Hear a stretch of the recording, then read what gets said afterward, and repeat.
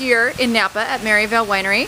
Christina Perri, hi! Is this your first visit to Napa? This is my first time here. Yes. And what have you spent your time in Napa doing? I've been here at this lovely vineyard all day and looking at this fountain and sound checking, and it's beautiful. I know, I'm lying. I walked down Main Street and it was really nice. Just a year ago, you were waiting tables in LA. Your song got featured on So You Think You Can Dance, and now you've got a record deal. Like, it's a whole new life for you. What's the number one biggest way your life has changed?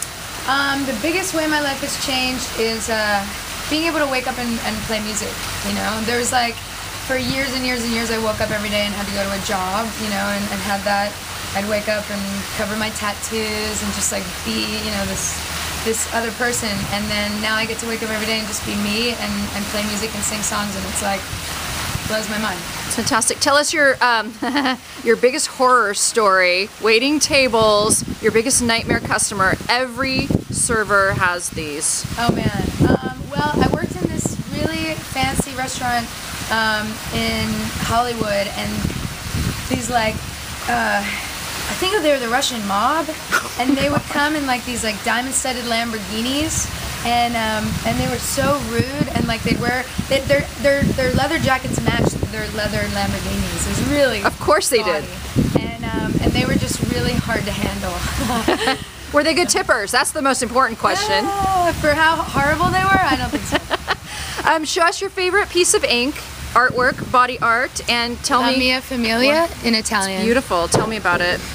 Basically, I got it about 2 years ago, and I always wanted one here. Like, I admire people with the pretty writing, and I was like, what would I have on my chest that I would forever not be sick of, or like, and then it's my family. Your new record is coming out very soon. What are you most excited for us to hear? Well, we've all heard Jar of Hearts, of course. That's the big song that's out there.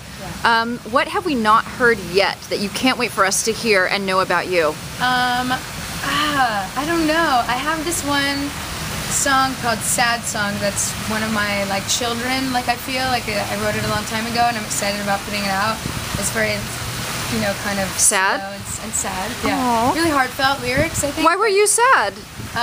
Geez, I don't know. I wrote it a couple years ago. I think I just moved to LA. I was homesick. I was super, super homesick.